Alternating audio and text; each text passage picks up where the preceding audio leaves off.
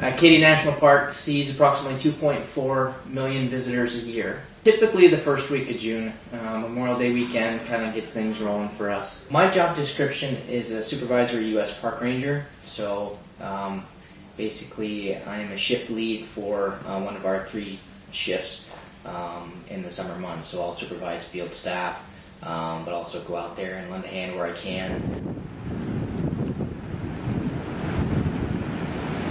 We're out there, we're the boots on the ground, so to speak. If folks have questions, if we don't know the answer, we're going to find it for you. But we like to get out there and meet the people and see how your park experience is going. And we are a very dog-friendly park, and we encourage folks to bring their dogs. And the leash, it can be a maximum of 6 feet in length.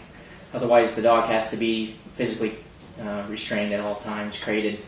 We ask that the owners clean up after their dogs. We like the park to, it has a reputation, a good reputation of being a beautiful place, and visitors come to expect a certain level of service from us, and they don't want to see that. So,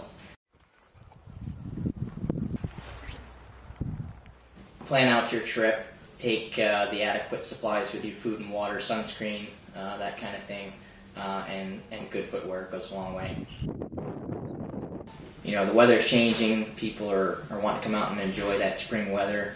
And another unique thing that we're doing this spring on May 16th, which is a Saturday, is we're offering a car-free morning to folks that want to come out and enjoy the Park Loop Road via bicycle or walking. And the park is going to waive the entrance fee during that time. So come out and enjoy the park for free.